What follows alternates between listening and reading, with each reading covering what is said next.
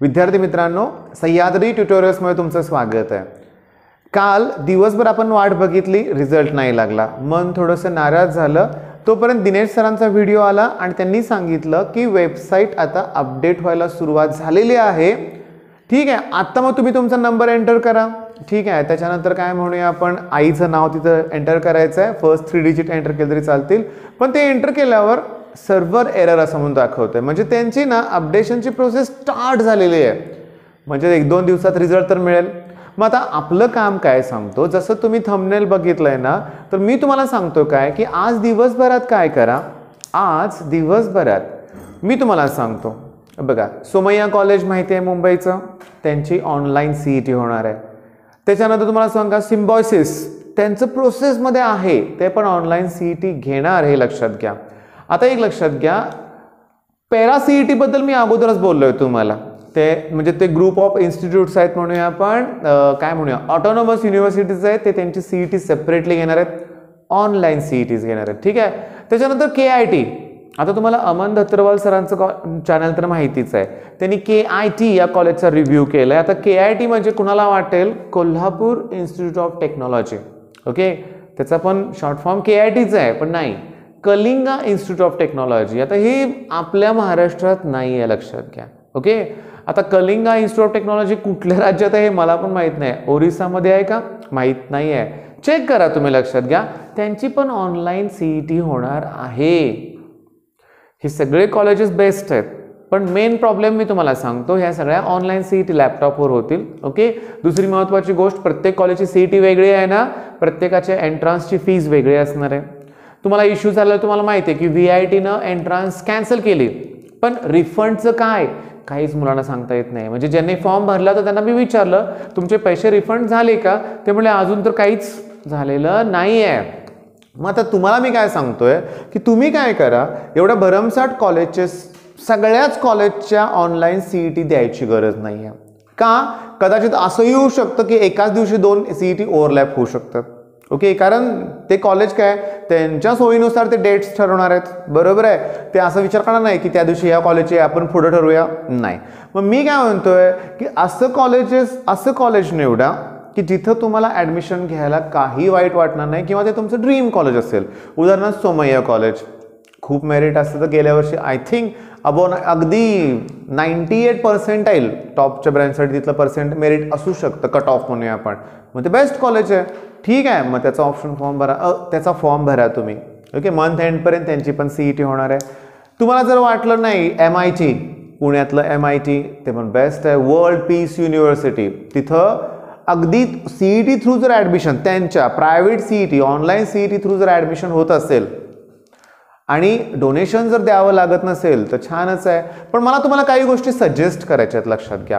तुम्ही तो option form भरताना, ऑप्शन फॉर्म मी चुकून बोलतोय, त्या म्हणजे ऑनलाईन जी CET घेतली जाणार आहे प्रत्येक कॉलेजची, तो फॉर्म भरायच्या अगोदर तिथं फोन करा ऑफिसमध्ये त्या रिस्पेक्टिव्हली कॉलेजेसच्या, आणि त्यांना विचारा की इथं OBC SC ST EBC अशा काही त्यांच्या सवलती आहेत का।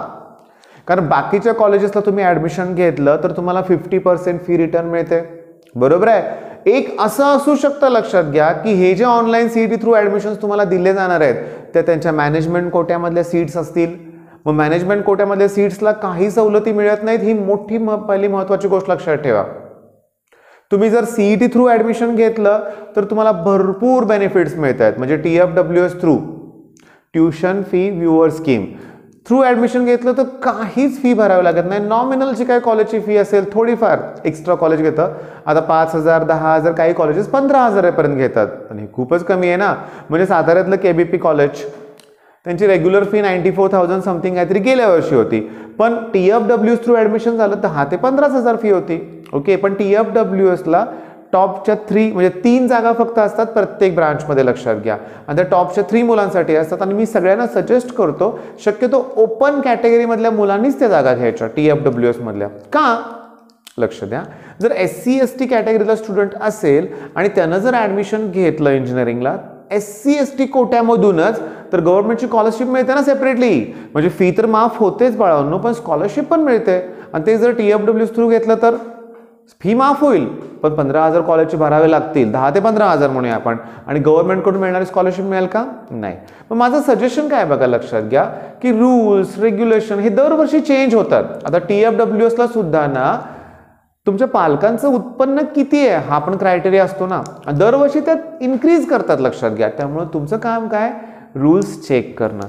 मग गुगलवर भरोसा ठेवू नका, त्या कॉलेजेसमध्ये कॉल करा आणि म्हणायचं मला तुमची CET द्यायची आहे, ओके, पण काही रूल्स मला म्हणजे काही माझ्या डाऊट्स आहेत त्या अगोदर मला क्लिअर करायचे आहेत. तिथे तुम्हाला रिस्पॉन्स नक्की मिळेल, तुमच्या प्रश्नांची उत्तरं दिली जातील हे लक्षात घ्या. किंवा बेस्ट वे मेल करा, तुम्हाला मेलचा रिप्लाय येईल त्यांच्याकडून. आता शक्यतो काय होतं की याच्या बाबतीत बऱ्याच जणांचा अनुभव वाईट असेल की CET सेलला बऱ्याच जणांनी खूप मेल केले असतील पण रिप्लाय नाही आहे. ओके, मग तुम्हाला लक्षात आलं ऑनलाईन CET बद्दल मला सांगायचं होतं, मी तुम्हाला सांगितलं. बरं, आणखीन एक महत्त्वाच्या मुद्द्यावर मला थोडंसं तुमच्याशी बोलायचं आहे. आपण लास्ट बऱ्याच दिवसापूर्वी बोललो होतो की कदाचित गव्हर्नमेंटचं असं चाललंय की फार्मसी आणि ॲग्रीसाठी CET कॅन्सल करूया. बघा, फार्मसीसाठी आणि कोणासाठी सांगा, CET साठी एक्झाम काय करायचे आहेत, कॅन्सल. तर बऱ्याच जणांचं म्हणणं काय आहे की त्यामुळं गव्हर्नमेंटवरचा लोड कमी होईल, ओके, तेवढीच मुलं कमी होतील आणि उरलेल्या मुलांची CET व्यवस्थित घेता येईल. आता मला तुम्हाला विचारायचं आहे विद्यार्थी मित्रांनो, हा डिसिजन तुम्हाला कसं वाटतंय की CET कॅन्सल करूया आपण? तुम्ही म्हणाल चांगलंच आहे, बोर्डच्या मार्कावर द्या, नाहीतर अगोदर काय गव्हर्नमेंट अगोदर जे BSc ॲग्री असेल किंवा फार्मसी असेल बोर्डच्या मार्कावर तर ॲडमिशन होत होतं ना सुरुवातीला. पण बाळांनो, इथं तुम्ही रिपीटर मुलांचा जरा देखील विचार केला नाही आहे गव्हर्नमेंटने. विचार करा ना, त्या बिचाऱ्यांचं 1 वर्ष वाया जाईल जर असं झालं तर. का? कारण गेल्या वर्षी CET थ्रू ॲडमिशन झाले होते. मग CET ज्यांना कमी मार्क्स होते पण त्यांचं एम गव्हर्नमेंट एखादं कॉलेजचं असेल ॲग्रीसाठी म्हणूया आपण, म्हणून तर त्यांनी रिपीट केलंय. 1 वर्षभर त्यांनी स्टडी केला कोणत्या एक्झामचा, CET साठी, आणि तीच तुम्ही कॅन्सल करताय. ॲडमिशन कुठल्या बेसिसवर, बोर्डच्या मार्कावर. मग त्यात कुठं त्यांना चान्स दिलाय? जर तसं असतं तर त्यांनी तिथं पण रिपीट केलं असतं ना. त्यामुळे बाळांनो, हा एक मुद्दा विचारात आपण घेतलाच पाहिजे, लक्षात घ्या. आता तुम्ही म्हणाल रिपीटर मुलं किती आहेत?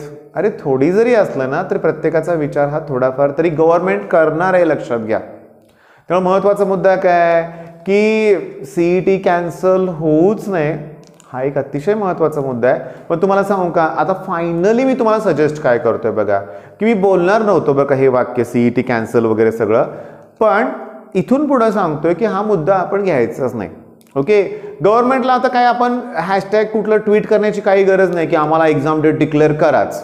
याचं रिझन तुम्हाला सांगतो. आता मी साताऱ्यात आहे, लक्षात घ्या की साताऱ्यात साधारण 2 महिन्यापूर्वी 1.5 महिन्यापूर्वी 1 ते 2 केसेस होत्या फक्त कोविड-19च्या, 1-2, ते पण सिटीमध्ये नसायच्या, कुठेतरी बाहेर म्हणूया आपण, ठीक आहे. आम्ही निवांत होतो.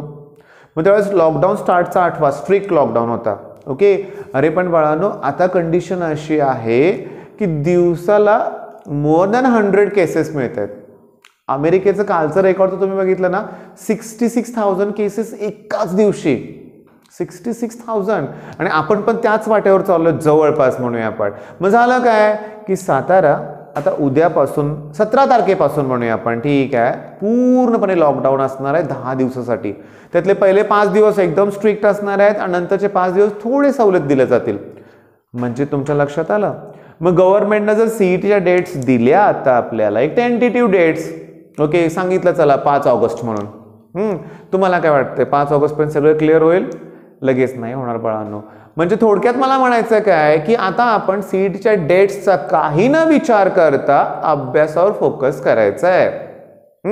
नेक्स्ट संडेला मॉक टेस्ट असणार आहे आणि खूप चांगला तुमचा रिस्पॉन्स त्याला मिळतो, लक्षात घ्या. एक 400-500 मुलं तर CET देत आहेत ते लक्षात घ्या. स्ट्रेंथ अजून वाढली पाहिजे. रोज मी त्याच्याबद्दल सांगेन की संडेची मॉक टेस्ट द्यायचीच आहे तुम्हाला, हे लक्षात घ्या. ओके, आणि शुक्रवारपासून ना मी काय करेन की यशचा नंबर पण तुमच्यावर शेअर ऑलरेडी केलाय, परत करेन. म्हणजे काय होईल की कुठलाही तुम्हाला प्रॉब्लेम नाही आला पाहिजे, लक्षात घ्या. येते का ध्यानात तुमच्या? मग आता मेन मुद्दा काय बघा की लॉकडाऊन पुन्हा होत आहे, त्यामुळे CETच्या डेट्सची आपल्याला काही गरज नाही आहे, आपला आपण अभ्यास करत राहायचा, लक्षात घ्या. ओके, मग आता होतं काय बघा की काही मुलांना टेन्शन थोडंसं येतंच की नाही सर डेट्स डिक्लेअर नाही आहे तर कसा अभ्यास होईल. ओके, तर असलं काहीही टेन्शन आपल्याला घ्यायचं नाही आहे. रिझल्टचं मी काल सांगितलंय निवांत रिझल्टला सामोरे जावा. रिझल्टचं काहीही टेन्शन घेऊ नका. जो आहे तोच रिझल्ट लागणार, त्यात काही कमी जास्त होणार नाही. आपण काल पण बोललोय.